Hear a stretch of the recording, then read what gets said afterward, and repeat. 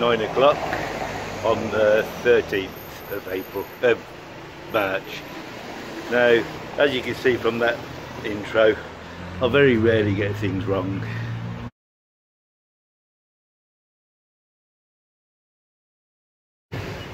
Hello, Cheap Dave here. Sunday evening, getting on 9 o'clock on the 13th of March.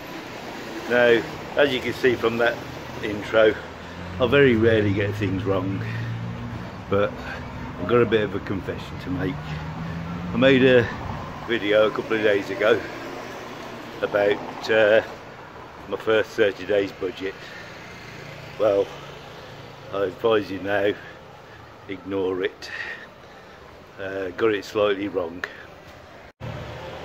What I'd done, I worked out all of my credit card spending, deducted what cash I had left from that, and that was the figure I got, which was getting on just under about 750 towards £800 for the 30 days.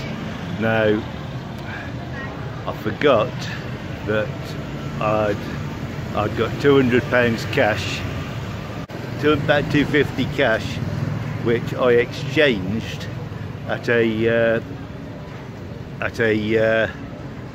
money change place, currency place. So there's £200 on that budget that's unaccounted for. So you're looking in the region of about £1,000 for the first 30 days. So I'm sorry about that.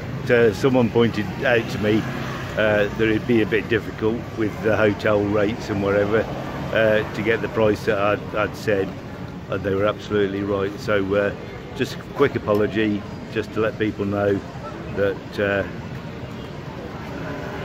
I got it slightly wrong. Okay, I'm going to be heading up the same soy as I went up last night to watch the football. So this is going to be a very, very short vlog, just to let you know to ignore the budget video. I got it totally out of our face, got it wrong, and I've decided that the next 30 days I'm going to keep a proper budget of everything I spend, and then I'll let you know after that. So you'll be probably looking around the 11th of April. Okay, so I'm going to go and watch the football. So just like to say good night, thanks for watching, and if I make any more mistakes, which no doubt I will, point them out to me, I ain't bothered. Okay, thanks for watching. Like and subscribe. The subscriptions gone up